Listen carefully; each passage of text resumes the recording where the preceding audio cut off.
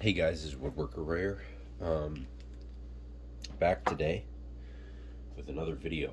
When you see this, I will have just posted a walkthrough of putting my tools in these bags. But right now I want to show you what I have in the bags. And so I will clear this off so you can actually see it. I'm picking up a cold, so if I sound weird, that's why. Well, it seems like every time I do one of these videos, I sound like I have a cold, so maybe I sound normal. Okay, I will say two things. Compared to the bag that I originally started out with, which was this Husky, these are all Husky, but compared to this, these stand up on their own. They're very stable, so I like that. This one was basically, it wants to fall over. Basically got a knife edge on the bottom. So there's nothing to stand up. I replaced it not because of that, but just because of space. And organization purposes, and also I don't know how much these weigh. I'd say at least 15 pounds. I don't want all that weight on one side. 10 of it's on one side anyway, so but anyway, I'll start with a small bag first. I think we've got tape measure on the front, perfect. And I'm kind of thinking this, no, it can't be. That's gotta be, okay, never mind. I was gonna say, I'm thinking this one is gonna be on my right side, but it's not. Okay, so got the little alarm thing that they give us at work. Tape measure, Milwaukee Inksol pen. I've got a Pentel, Energel pen. I removed the little rubber thing here because it was just too hard to put in and out of pouches. Papermate Sharpwriter pencil with added, I think, Pentel high polymer eraser. If you need erasers, these are the things to get, the high polymer ones. They're bright white. You can get them in this style. You can get them in a normal, like, big eraser. They work really, really well, and they last a long time. Don't get the pink things. Those are junk. I've never had one of those that worked well. I've had one that worked. It kind of did its job. Most of them are cheap, and they just rub the stuff around, spread it, and make a mess. These actually pick up the graphite and remove it, which is what the whole point of an eraser is. This is an addition that I haven't actually carried with me in the job, but because it's on this pouch, I figured I'd try it. And it is a a tape holder. In this case, I've got electrical tape in different colors. I don't think I'm going to keep this. I think I'm going to swap this out for maybe like a normal electrical, black electrical tape, and maybe a small roll of duct tape or something like that. It is going to live in the pouch like this, though, so it's not, clanking around and whatever. I don't really need that extra space anyway. The next thing I have, I guess I'll do the Cobra pliers, Knipex. I want to get a smaller version of these, but I'm not going to do that for a while, so got the 10-inch ones, aka the 250 mil. And in case you didn't know, 1 inch is 25.4 millimeters. You can thank the French for not having an easy conversion, like it being 10 millimeters to an inch, but that would make sense. So they didn't want to do that. The reason they did that is because they hated their king at that point in history. And so they wanted everything that had to do with the monarchy to cease to exist. So they changed everything. They changed the calendar. They changed the measurement system for temperature, mass / weight, and what was the other thing? I forget. Volume. and length. Millimeters are length, and so they chose something that is basically impossible to just calculate in your head. However, 250 millimeters is very, very close to, it's 4 millimeters short of 10 inches. So basically it's 10 inches. So whenever you see European numberings for tools, these first two numbers are just the model number. That is also part of the model number, but it tells you the size. Whenever you see that, you can just do that, say, basically 25 millimeters is an inch. So you can just figure out how many inches it is really quickly like that. Next, we have a Malco,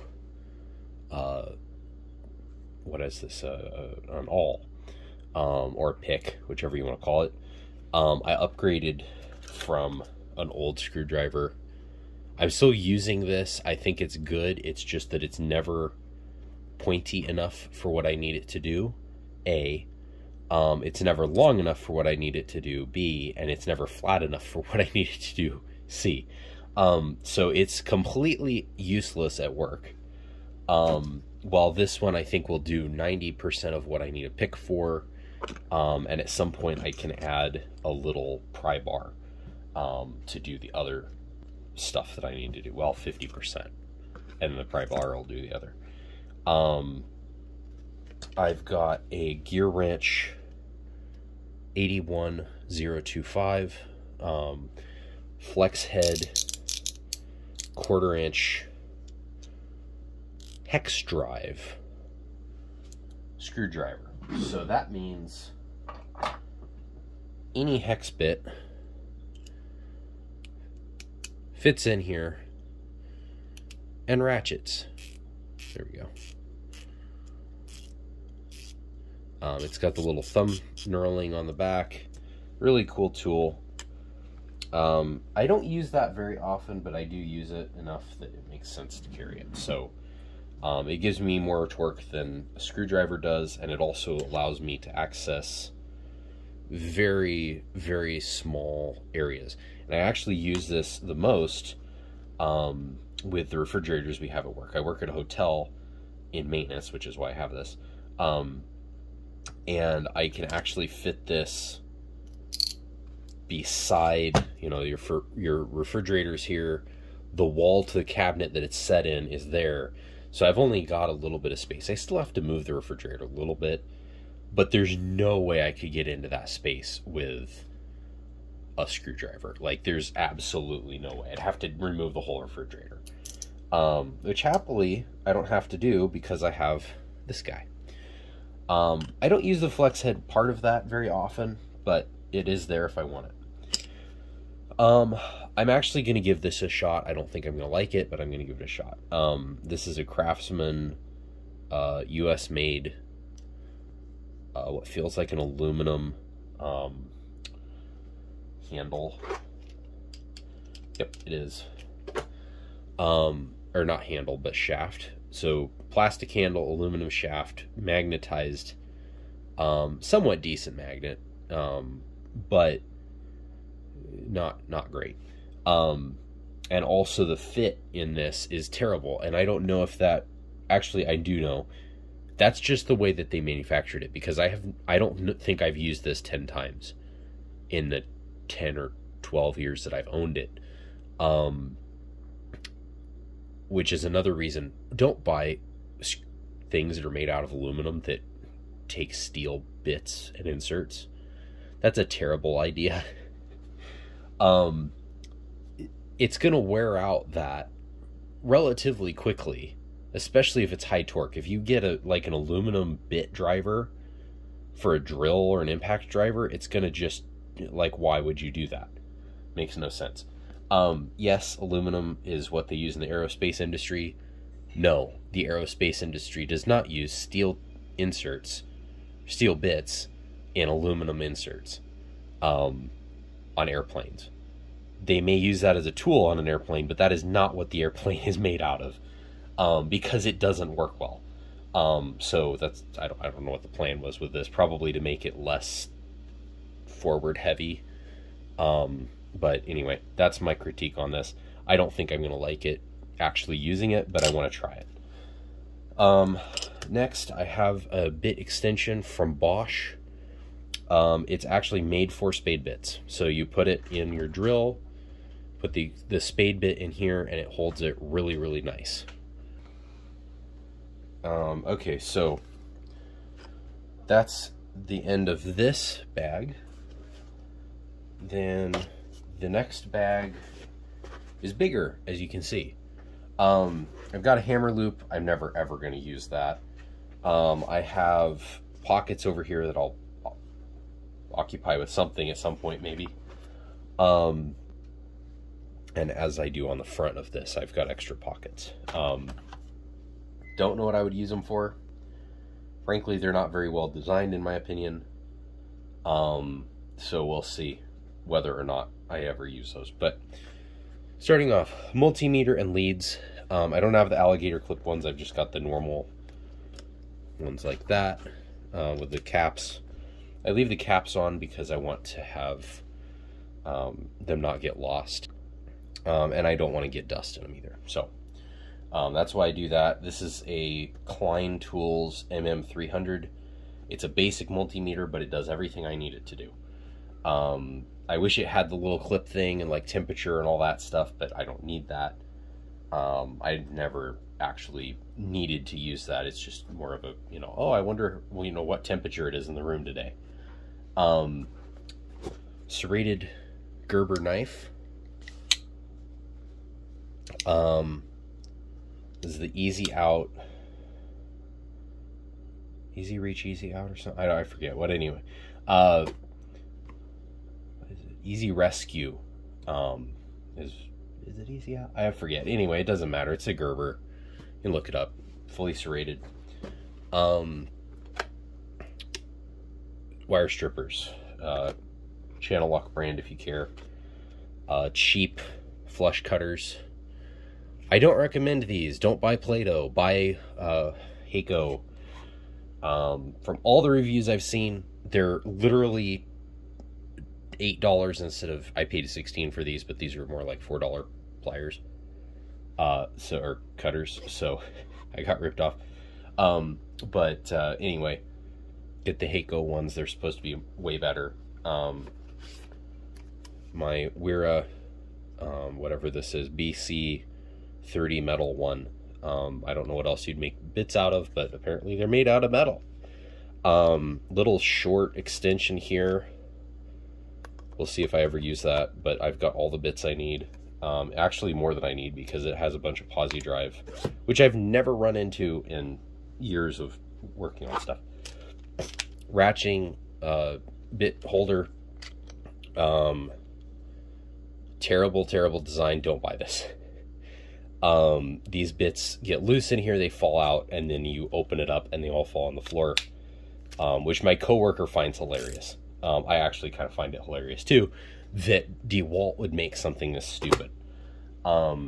It does, the one thing that this does that I like is it actually comes off, so you could actually just put a 1-inch bit in here and have a relatively short screwdriver. I've used that maybe twice, so it's not. That's the other thing that I find really annoying, is trying to get these things in here is kind of a pain. Whatever. Also, it has an incredible amount of bit wobble, both from the mechanism and the design that they chose. Phoenix PD36R flashlight. Got 5 levels of stupid bright. I modified the clip so to just fit in here, slide in. I don't have to think about it. Let's see what else. I've got the ESEE Zancudo 2 knife, or Izula, sorry, Izula 2, made by Rowan for ESEE. Nice 1095 steel. It does everything I needed to do, and it's super tough. And it's got a lifetime warranty I don't have to worry about.